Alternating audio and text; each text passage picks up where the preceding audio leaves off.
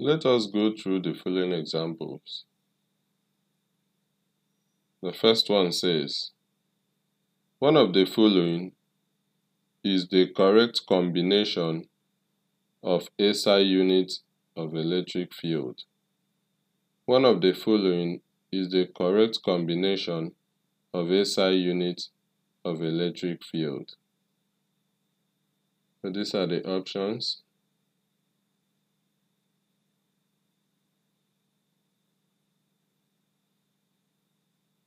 So the correct option there is B, volt per meter or Newton per coulomb.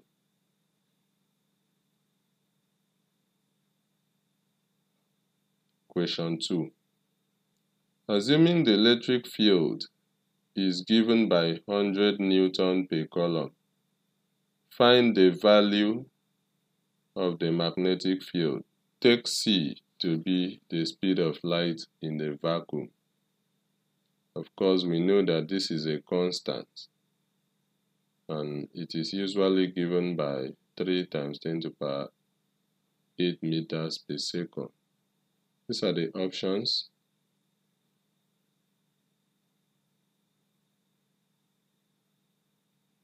So when you pick the correct expression and then simplify it, you get option C as the correct answer. How did we get that? We use the expression E equals to CB. So E there represents electric field, and C is the speed of light, B is the magnetic field. Since we were asked to find the magnetic field, we make this expression the subject, so we will have a new expression, B equals to E over C.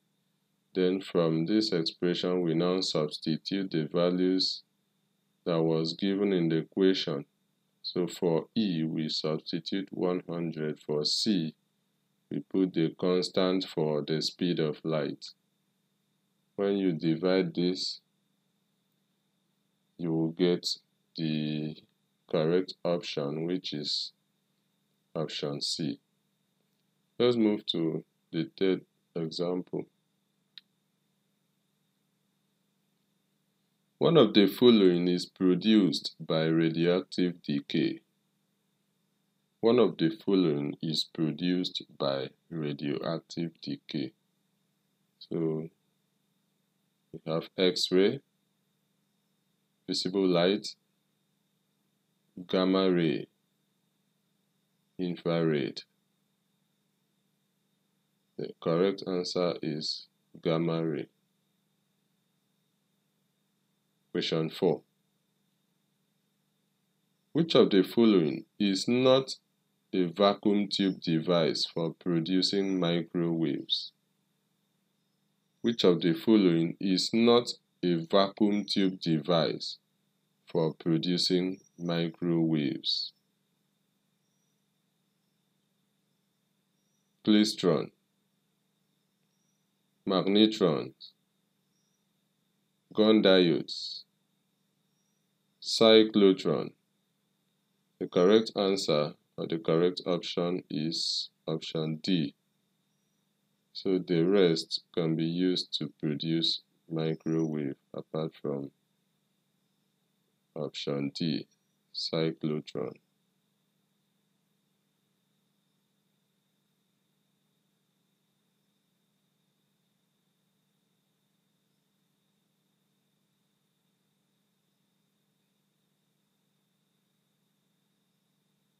Question 5. The following are properties of electromagnetic waves except one. The following are properties of electromagnetic waves except one. They are transverse waves. The wave travels in a vacuum with a speed less than that of light. Electromagnetic waves require no medium of propagation. They can be plane polarized. So the correct option here is Option B.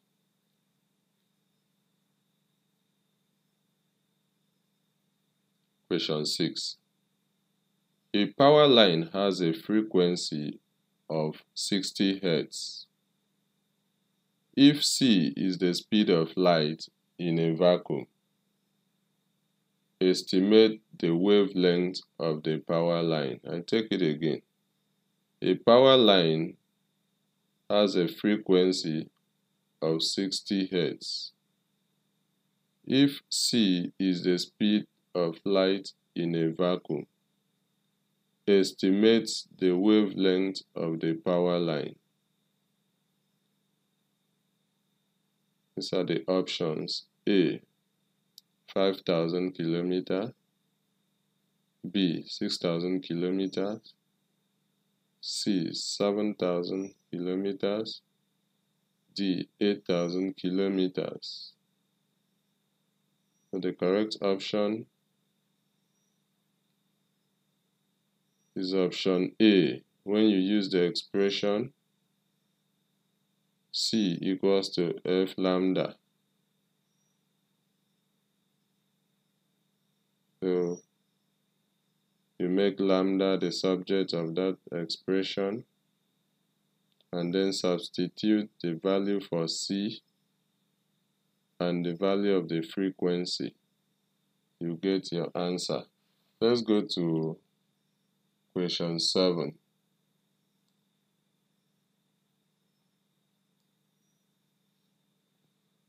This one says, estimate the wave number and the angular frequency of an electromagnetic wave if the wavelength is 10.6 times 10 to the power minus 6 meter.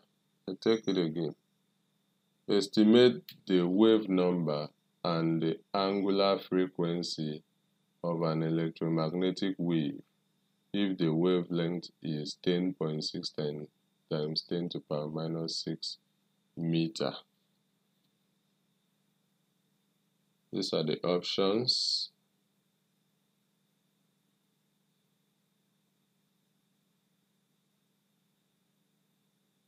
Okay. So the answer is C.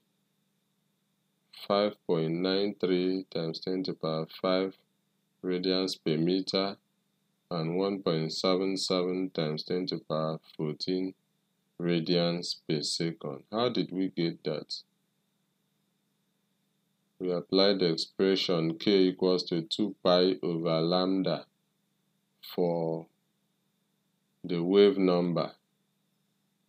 So assuming we take pi to be 3.142 and the wavelength is given in this expression, or in the equation, as 10.6 times 10 to the power minus 6. Just substitute that into this expression and simplify. You will get the value for the wave number. When you get that, you now use this expression to find the angular frequency. Omega equals to Ck. C is the speed of light and K is the value for the wave number. When you substitute those two expressions, you get the correct option C.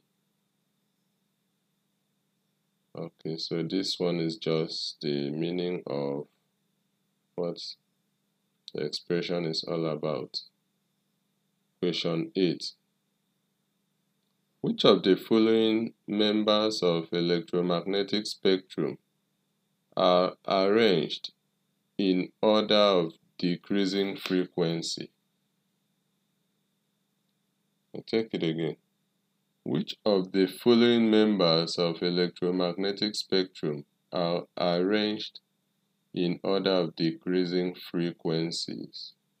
Let's look at the option. X-ray, radio wave, gamma ray.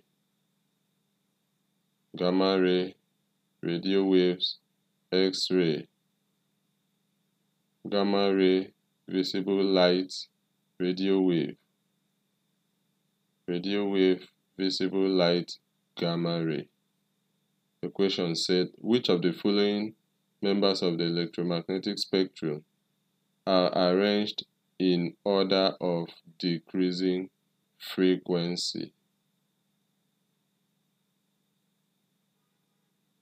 The correct option is option C, gamma ray, visible light, radio wave.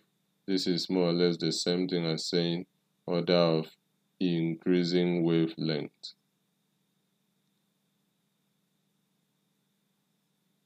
Please, if you are watching this channel right now and you are yet to subscribe, this is what you will see.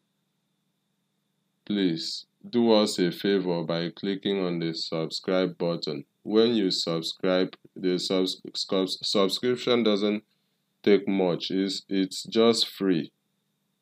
Just click on that button where you see the red button and the arrow. When you click that, this is what you will see. It will now appear as subscribed. Thank you very much. If you love what I am doing and you enjoy what we are doing, please try to click on the subscribe button. Thank you so much. Let's continue.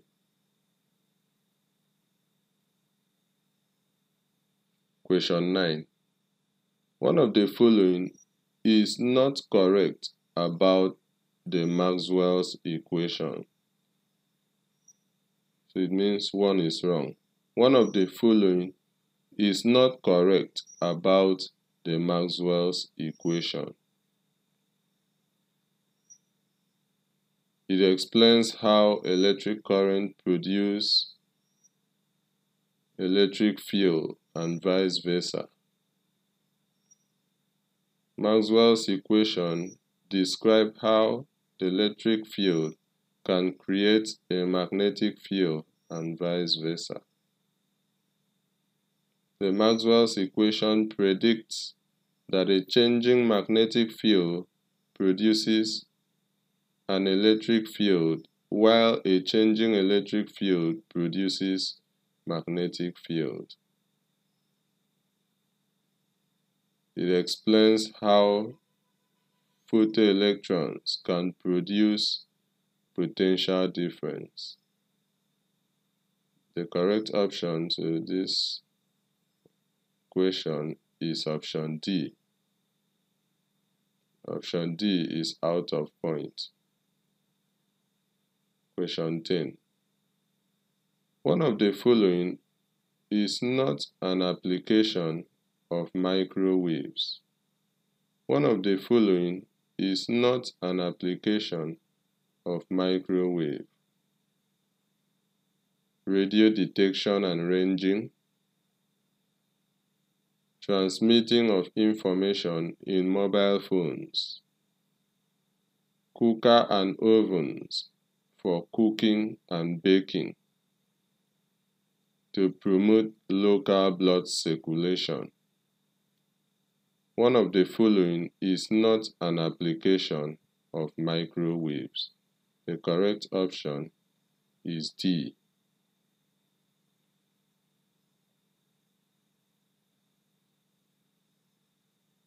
Question 11. One of the following is not an importance of the UV ray, the ultraviolet ray. I take it again. One of the following is not an importance of the ultraviolet ray. Can lead to skin cancer and premature aging. Can introduce vitamin D in the human body. Helps the body absorb calcium and phosphorus from food and in bone development. Darkens the human skin. One of the following is not an importance of the UV ray. The correct option is A. Can lead to skin cancer and premature aging. That is not an importance. Question 12.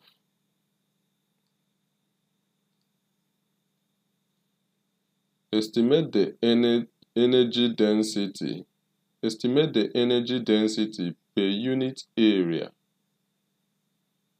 assuming the electric field is 100 volts per meter and magnetic field is given by 3.33 times 10 to the power minus 7 Tesla.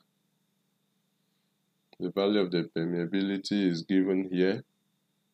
You see the SI unit, newtons per ampere meter.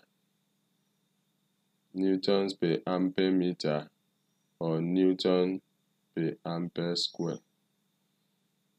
Okay, then the pi in that expression can be defined as 3.142.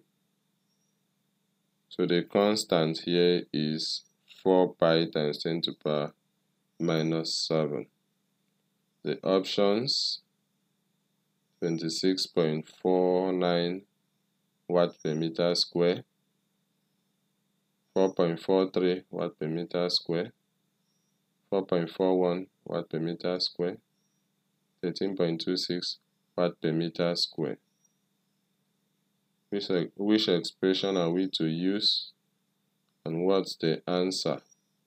The correct answer is A, 26.47 watt per meter square. How did we get that? This is given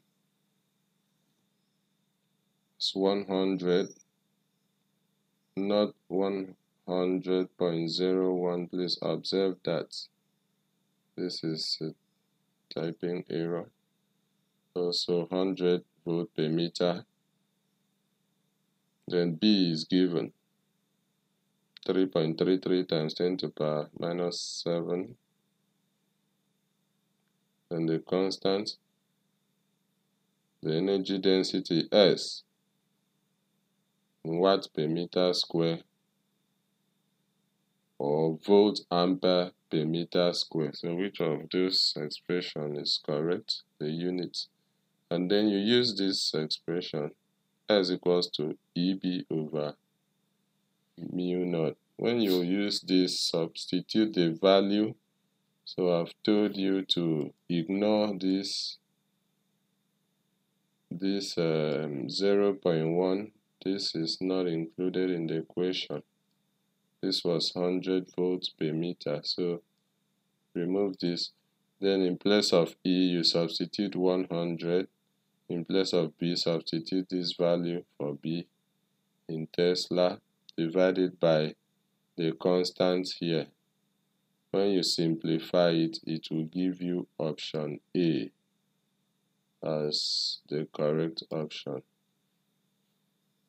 I hope you're following what I'm trying to say.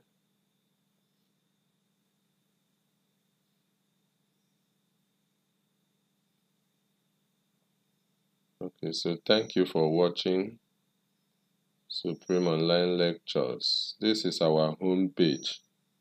For those who are our subscribers, I say thank you so much. God bless you. Thank you for watching this channel. I hope to see you in our next lecture. Have a wonderful day.